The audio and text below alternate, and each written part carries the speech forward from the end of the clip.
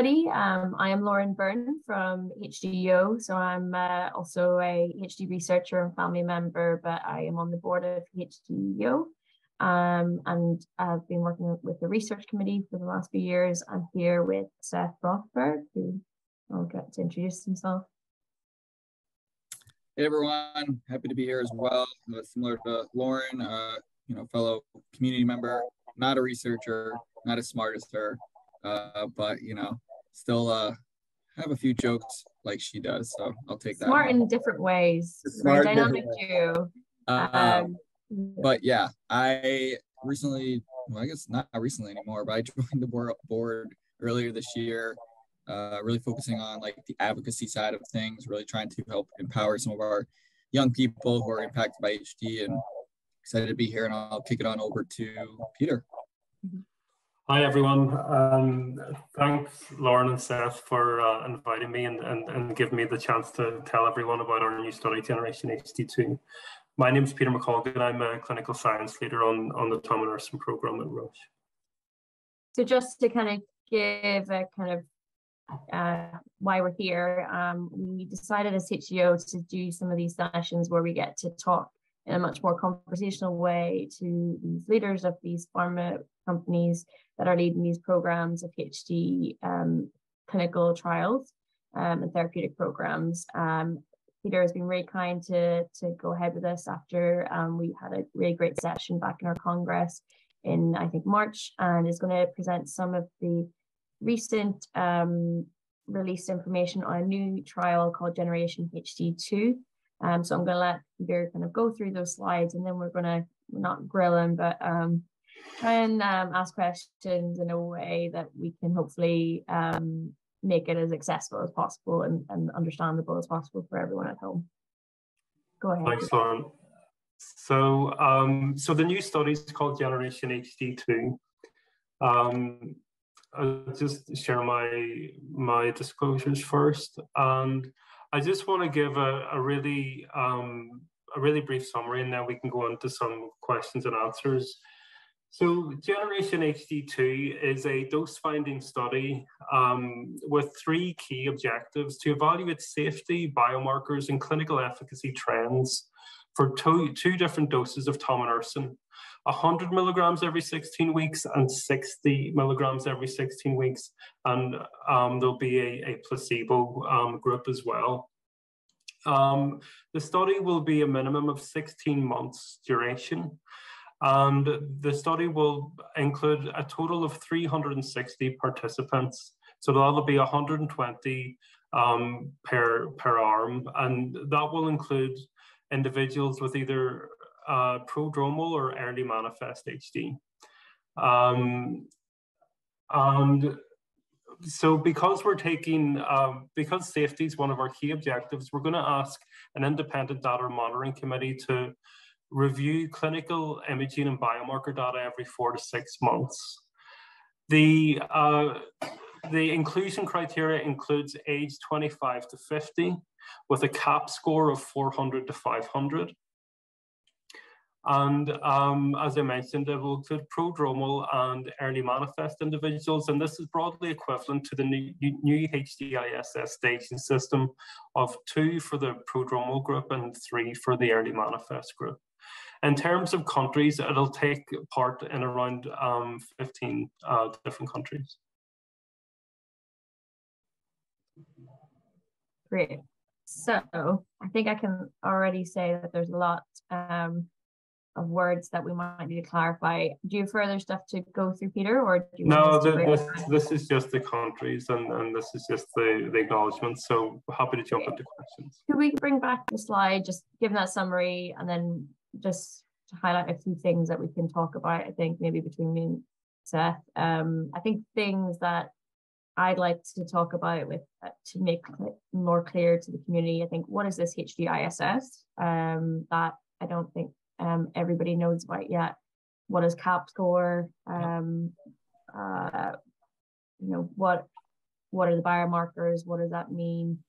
So I don't know if there's anything else, Seth, but we could probably maybe stop sharing the slides and go from there. Yeah.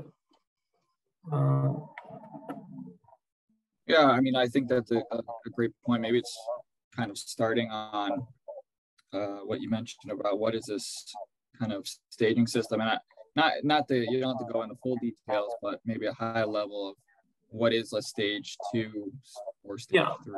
So the staging system has been published recently by a number of academics in the HD community and industry partners.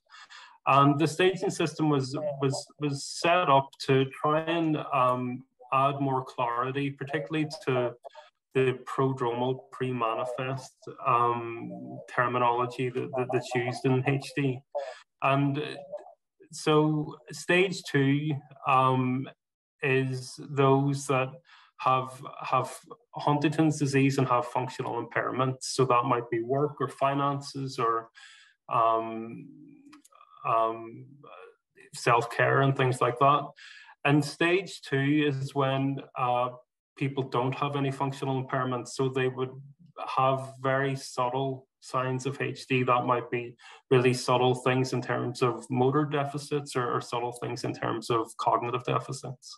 And that stage, and so in Generation HD2, our early manifest group is broadly equivalent to stage 3, and our prodromal group is broadly equivalent to stage 2. There are stages as well, stage 1 and stage 0. Stage 1 is related to changes in biomarkers, so that's changes when we look at brain scans, and stage 0 is when someone has the HD gene expansion.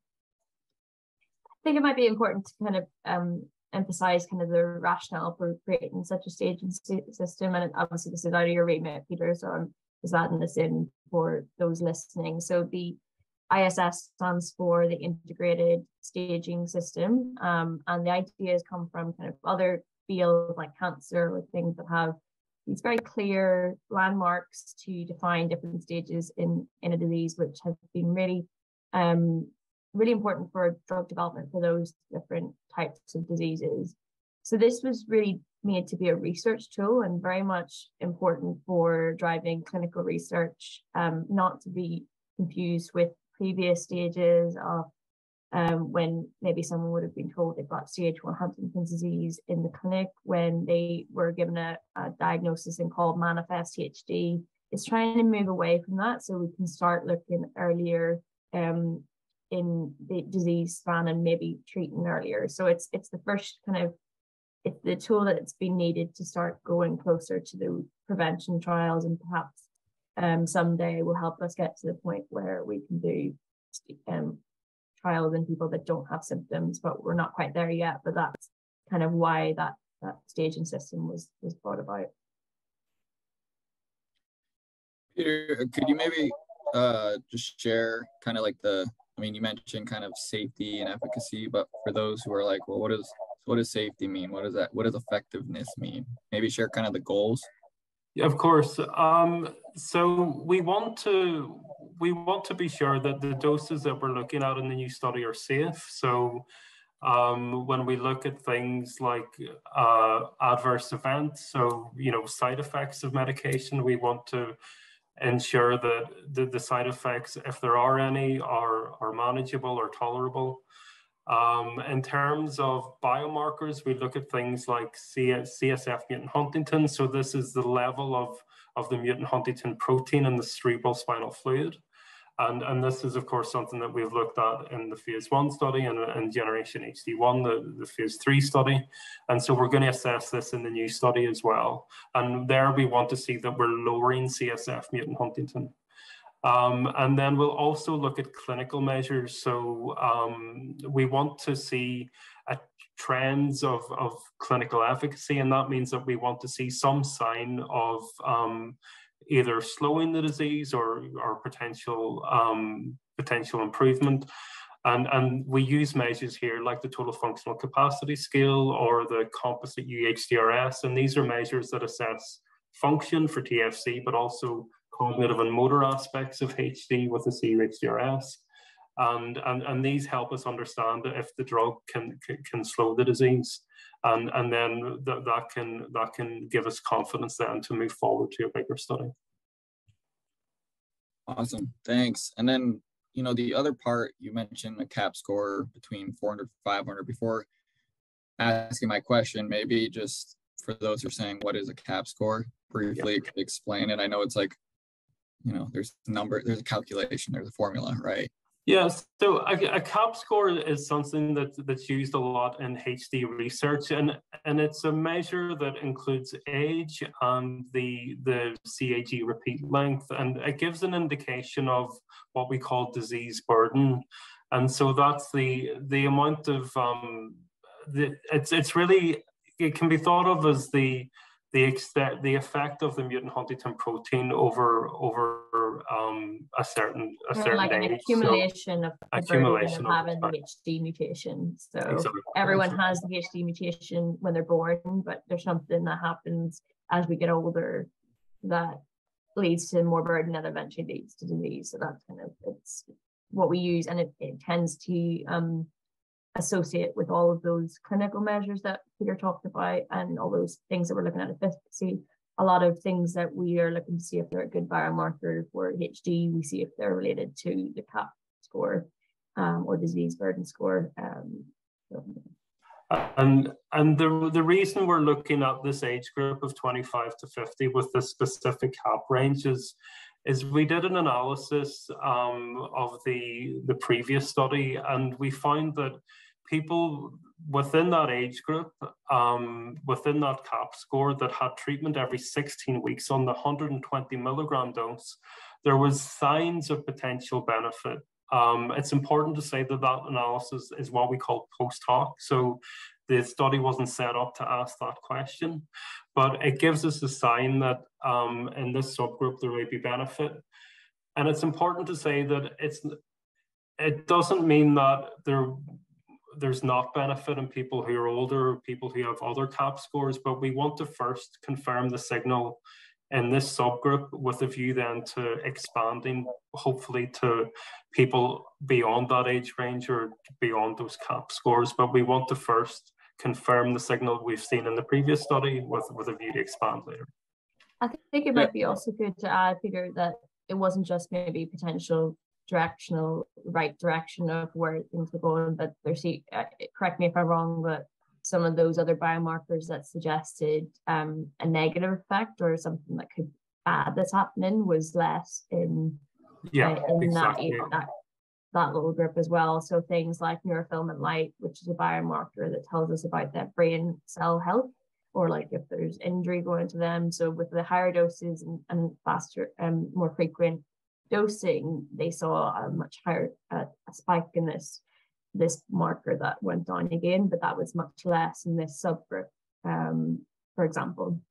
Yeah, exactly. So in younger individuals in the previous study, the increases in NFL weren't seen, and also in terms of clinical outcomes. So at the higher doses in the older age groups, the clinical outcomes, at least for the treatment every 8 weeks, were in the worst direction, and there was less of that effect seen in the younger group. Yeah, and so that being said, and I mean, I know the calculation for the CAP score, and so thinking about it, if someone has a 44 repeat, they would need to be at least 39 years old to hit that 400 mark CAP score. And again, I'll let you guys do the calculations, but that's kind of what I saw. So like, to me, how are we supposed to aim to get that younger 25 to 30-year-old audience? I guess another thing to add, I think what's coming in from our community, from when, especially I think with the Huntington's Disease Youth Organization, we hear younger people. I think maybe some of the expectations of the community was that it would be actually a lot younger, but I think it's a really important point, I think, to touch on of this bottom limit of the CAP score and why the importance of that and what that means actually in reality for the community. So I think with the CAP score, the reason there's the upper bound and the lower bound is that So the way we identified this group in the previous study is we looked at everyone in generation HD1 at baseline, and we did what's called a median split. So we essentially split the group in half based on CAP score. And in the previous study, you had to have a CAP score of greater than 400. So by doing that median split, it means that we were between 400 and 500. And so that's why there's a lower bound there. And we also did a median split based on age, and that gave us, so that's how we arrived at the age 25 to 50, CAP score 400 to 500. But, and Seth, to your point, I think that we want to first confirm what we've seen before in the small population, but then we want to extend the criteria further then when we hopefully when we move on to another study. Just to add, I think maybe what needs to be kind of reiterated of why there's a bottom CAP score is also this idea that we need to be able to measure an effect. Yeah. So there's I think, which isn't obvious, I think, when you're designing a trial, and a big reason why we can't yet go earlier into this prevention trial, and because we need to be sure that there's going to be some kind of clinical changes, and that's where that estimation comes from. So we know that on average, people with 400 or so are going to have these measures or changes in their clinical scores or the tools that are going to be used to measure if the drug's working. Whereas if you go to someone at 300, they may not have those changes yet, and they may not have it in the course of a year or two. So it's very much, you have to kind of give and take with these things to be able to design a trial, because if there's already a lot of patients being put in this trial, if you had to go earlier, then you might have to increase the amount of people. Exactly. It's a bit of a balancing act. So while we want to go earlier, because the data tells us, and certainly within the community, the hypothesis that if we go earlier, we can have the biggest benefit. We also need to not go so early where the trials would be so long and would require so many people that it would be unfeasible to do. So it's a bit of a, as Lauren, as you said, it's a bit of a balance in that. Yeah, no, and I think that definitely makes sense. I guess more of, and appreciate the clarity of like younger adults, because yeah, it's like, what does that mean? Does that mean someone that's 25 to 35, or is that something else? But that's where I was trying to get a sense of, you know, of course, the higher the repeat, you got to kind of balance out the higher repeat or higher age versus younger age to get that CAP score. Yeah. So it probably, to get if someone's 25, they probably need to have a CAG repeat that's quite low. I haven't worked it out, but I imagine they would need to be 40 or something CAGs to fit the criteria, perhaps. But yeah, I think it's important, and it's something maybe we can work on as a community of how we market that and make sure it's not misinterpreted by family members. Because I think maybe that was the initial perspective and why people were questioning it. Yeah, I think it's important to say that the CAP score is a research tool, and that there's lots of other things that affect progression and HD and disease burden and things like that. So it's it acts as a guide in terms of research or we're designing trials, but there are other things that also come into play. So yeah, well, speaking of that, I believe I was able to get a sneak peek of one of your slides for EHDN, and saw that I think one of the exclusion criteria is something along the lines, and don't quote me, but they can have I think previously participated in some type of ASO study. And so, like, that being said, if they were previously in the Roche study but kind of fit this bucket, can they still potentially qualify after like a washout period, which means they're off that potential treatment? So people that were in the previous Roche studies who were on placebo have the potential to enroll in the new study, as long as the sites aren't finalized, but if they are looked after at a site that is involved in the study, then they can enroll. I think the question of in terms of people that had previous active treatment on the tominersen studies, this is something that we talked to HD experts in the community and many community members. And I think with the new study, if we included people that had previous exposure to tominersen, it could be then difficult to interpret the results of the new study.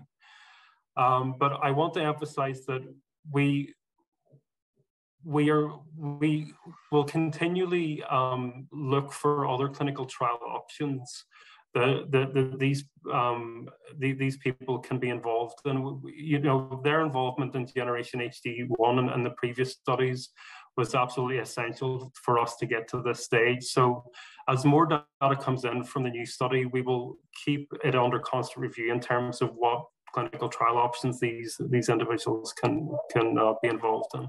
So we definitely haven't forgotten about them, and this is something that we will continue to look at. And just for a bit more, what kind of options would they be? Maybe like an open label extension or something that they could be, or I don't know what the term is, for when you kind of can give a treatment that hasn't been marketed yet. Exactly. So these are the things that we will keep under review, and once we have more information and more data coming in from the new study, we will be looking at these options for people that have previous active treatment in tominersen.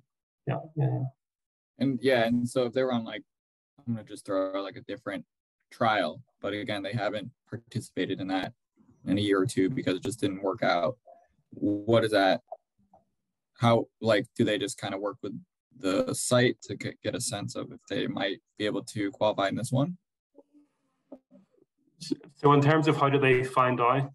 No, so like if they're on a, there's been a few other trials that unfortunately didn't work out in the past few years, right? And that's why, my thought is, again, because there's all these different trials, not just the Roche one, they want to make sure they have another option. And so that's why I was curious about this whole washout period. If they weren't on top, on your prior trial, but they were in a different clinical trial from a different company. So how did that work? Part of the exclusion includes ASOs, so that would be exposure to tominersen before, but also in any other ASO trial as well. And it also includes, which would include wave or triplet. Yeah, and it also includes gene therapy as well. I think, and I completely appreciate that it's really difficult for people to be involved in the study, and then because of their involvement in the study, they can't be involved in another study. And I think this is something that we struggle with as a community. And I think it's really challenging because for us to do the trials and to be able to assess whether someone has responded to a drug or whether a drug hasn't worked, we need to understand how they have done on a single drug as opposed to if they've been on other drugs before it. Then it just gets very difficult to interpret, and we don't know then whether a drug works or not. But I mean, I completely understand that it's really difficult for the patients involved who are in studies that don't work on it. Yeah, I think one thing we can probably learn from the community is that being on a trial doesn't mean you're necessarily getting a drug that's going to help Huntington's disease. And we have to so much credit to all the people that take part in trials, and the motivation and continued efforts from the community continue to be inspiring. But I think we've had some stark kind of reality checks of that. It doesn't mean you're going to get help with your symptoms. It might actually make things worse. So in a safety point of view, these rules have to be applied for a lot of, not just to make sure the drug works, but also to ensure the safety of the patients and the community. So if you can't get into a trial right now for these strict reasons, it doesn't mean that you never will, but it might be the best thing for you at this moment in time. And things will change, as Peter says, if a year or two into the study and there's better outcomes, then that shifts the mindset of the community, and then we adapt and perhaps let people that have been in different drugs, it might not happen, but that's kind of how it's going to probably happen over the next few years. It will be based on this how we get on in the next few trials and different programs to get to the next stage. But and just to add to that, I think, you know, you make a great point, Lauren. It's also about like expectations of the community. I know a lot of people were excited when Roche was originally in the phase 3 prior to this, right? And, you know, personally, this is my own personal, and this is, you know, putting my patient advocate hat on, is like, I don't always use the word cure because of that, because it sometimes, if the trial doesn't work out, right, then people may lose hope, even though there could be other opportunities down the line. And so I think that's a big thing, is that this could work, but we don't know unless we are willing to participate and get people to, you know, it is a risk, but it's also, there could be a benefit. We don't know these things until we try, but I think that's why I think, you know, research is important, and finding ways to participate, but also just understanding, like, you know, yes, I am gonna, you know, participate, and it may work, it may not work, but at least I'm actually making a difference in the research side of things. That's my personal thoughts on it, though. I completely agree. I think we, even with every single trial that we do, we learn something new, and I think we get a step closer to finding, you know, effective disease modifying treatments. And I think, to quote Ed Wild, there's no failed drug trial, but with every trial, I mean, the trials don't, you know, the trials don't always pan out the way we want them to, but we always learn something new that we can then take to the next trial and get closer to that ultimate goal. And maybe it's worth touching on, as there's a lot of different opinions in the community, scientific or family members included, about kind of doing another trial after the phase 3 didn't work. I think it's worth, if there's any hope or any rationale that this will work. And I think there's different opinions on this, but maybe you want to touch a bit on that, Peter, of kind of why some people will be hesitant about going forward with this trial. Yeah, so, and I think, given what happened with Generation HD1, as I mentioned, where we saw the people on treatment every 8 weeks, the outcomes were worse than people that didn't get treatment. And of course, I mean, this is something that we have to avoid. Now, I think the reason why we go forward with the new phase 2 is because when we looked at the data and we looked at the individuals who got treatment every 16 weeks, and we looked at the level of tominersen in the system, in the CSF, for those that had lower levels, so if we split the levels, and, you know, if we split the group in half, and we look at those that had high exposure and low exposure, for those that had low exposure, we see that we can avoid some of the signs that something isn't good happening. So we see lower increases in ventricular volume. We have suggestions that we can avoid the increases in NFL. And I think, based on that, and based on the potential benefit, albeit the post hoc signal that we see, that gives us confidence that we can potentially avoid or mitigate the things that weren't so good with having the potential benefit. And this is really the rationale for going into the new generation C2 study. And maybe that's a nice kind of branch and stuff to talk about what steps you've gone in this design to avoid those things, and what you're trying to avoid. So this is why I've highlighted, you know, safety as one of the key objectives in the new study, because this is something that is very, very much on our mind. And so we're going to ask the IDMC, this is Independent Data Monitoring Committee, so this is a group of independent scientists who will look at the clinical data. So they'll look at, you know, motor assessments, cognitive assessments, functional assessments. They'll look at the brain imaging data, so the MRI scans, and they'll also look at the biomarker data. we'll ask this IDMC group to look at this data every 4 to 6 months so that they can know in advance if they see something that concerns them, so that we don't get to the end of the study and we see something that bad's happened, so we can pick it up as early as possible and then make decisions then about what we do. So that's really our focus in terms of the safety, to have this independent group that review this data at regular intervals. And then that maybe just, sorry. I was just going to add to maybe highlight some of the changes in terms of the design, like the differences in dose and what things have changed since the phase 3. Yeah, of course. So the doses that we're looking at now, so there's a couple of differences.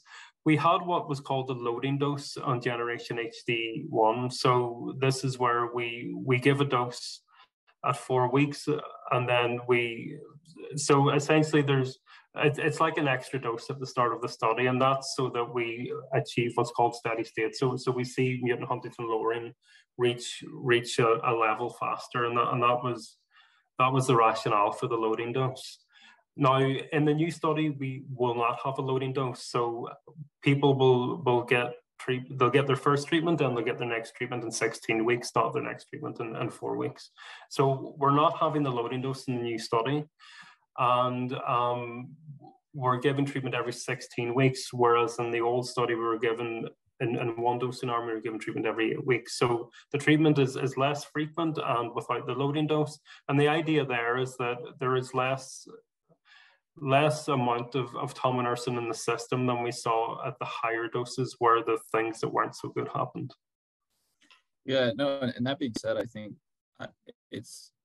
I mean, personally would say it's good to see that you're able to kind of spread it out a little bit more every 16 weeks, because, you know, if you think about, I think sometimes just in the healthcare space, we sometimes always say, oh, it's the patient, but then you forget there's the caregiver. Maybe they have pets, or maybe they have kids and they got to figure out the childcare, right? And I think this gives more opportunity to feel like it's not as burdensome to say, oh, I got to come in every month or every other month, not thinking that could be 6 to 12 PTO days that they got to take off. So I just wanted to highlight that. And also just not coming in, it's not having a invasive lumbar puncture. Me and Seth have both have researched lumbar punctures, and they're fine. And we're like advocates for doing it for research. But if I could choose to have one every 8 weeks over every 16 weeks. So this was a big consideration actually when we were designing the study, and we spoke to many members of the HD community. And a lot of the feedback we got was, you know, this group of individuals is going to be younger. They might be in full-time employment. They might have childcare responsibilities. So we tried to slim down the study as much as possible and add in as much flexibility as possible, so that it made it easier for those involved. So for the minimum 16-month period, there'll be 7 clinic visits. So that's much less than previous. That's awesome. That being said, and I know I feel like I keep saying that, but you mentioned kind of some of them might be, you know, still working, whether it's full-time, part-time. I think again, correct me if I'm wrong. That's why we're having this discussion, is that it mentioned the requirement of having a study companion. Yeah. And so what's the rationale behind that? Just because for my own, again, I was in an observational study, very different, but I did do lumbar puncture, spinal tap, and I was able to, you know, do this myself. So maybe explain that rationale. So it's a really good question, and this is something we went back and forth a little bit on. But I think the reason why we then landed that a study companion was essential is because for the total functional capacity scale, the way a neurologist will complete that scale is get information from the trial participant, but also from you. Well, if we do in clinic, I'll talk to the patient, but I'll also talk to their family member. And the reason for that is so we get as much information as possible, so that the TFC is as accurate as possible. And because the TFC is one of our primary clinical endpoints, so it's one of the key measures that we're looking at, we wanted to make sure that it's as accurate as possible, and the only way to do that is to have a study companion. And this is very much consistent with recommendation that we've had from the FDA, who has said, you know, if you want the data to be robust, then you need to have a study companion. So it's not ideal, but I think in terms of having robust data that we can use to make decisions on whether to move forward, it's something that we need. I think it might be important also to mention, you know, this is also very specific to when people have Huntington's disease, and we know how Huntington's disease can affect one's ability to have insight into their own symptoms and it's not necessarily how you would do a study in a prevention trial where people don't have symptoms and still have a good kind of perspective. I think it's because we're still looking at that stage 2 and stage 3 of the ISFs, and these are, although still very healthy potentially and still have a lot of functionality, there still can be discrepancies in one's ability to kind of assess themselves. And with that companion, does it have to be the same person? Could it be like one time it's a good friend versus an uncle versus? So ideally it will be the same person throughout the study, but we understand that, you know, circumstances can change and we can adapt to that. Awesome.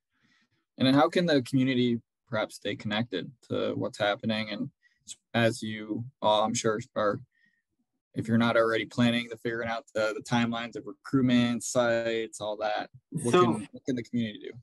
So in terms of timelines, we hope to start early next year, and if we can recruit within the year, then we hope to complete the trial in 2025 and be able to be able to reach a conclusion whether we see that there's potential benefit and we can move forward.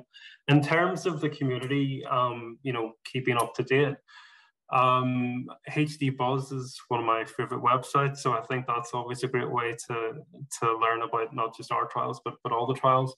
And we'll continue to be presenting at HSG in November, and of course at CHDI in April as well. So at all of these conferences, we'll continually provide updates about what we're doing and how things are going. Thanks, Peter. Do you have any other things, Seth, that you want to cover? No, I mean, I appreciate this. I think it was good just to hear more about the ins and outs of participating and expectations and just like who qualifies. As the sun comes out, I feel like I'm an angel coming from down below. But no, this is very helpful. I think just the community is of course just trying to understand all the different trials, also the difference between the previous one. So we definitely appreciate you sharing what those differences are, and looking forward to continuing to hear the updates as they come. And really appreciate you kind of doing it in our format as well. I think we had lots of great feedback after the last session we did. I think it's a bit more accessible for our demographics. And in terms of keeping up to date, HDYO will continue to post updates and videos and summarize all of the latest news. So for those listening, to please keep up to date with us. And thank you again, Peter. Yeah, it's a pleasure. Yeah, no, thank you, Peter. Appreciate it, and always enjoy these tag teaming, Lauren. So I'm sure we'll do more of them. Yeah, maybe we'll be in real life on the stage in Congress. I know. Have a are you guys going to HSG? I'm not, no, but the Congress we have in Glasgow in person. So surely we could do something on stage, Seth. Yeah, we could figure something out. Yeah, I'm pretty sure I'll be at HSG. Are you going to be there, Peter? Cool. Yeah, I'll be there. Okay. Good to meet you in person. Yeah, for sure.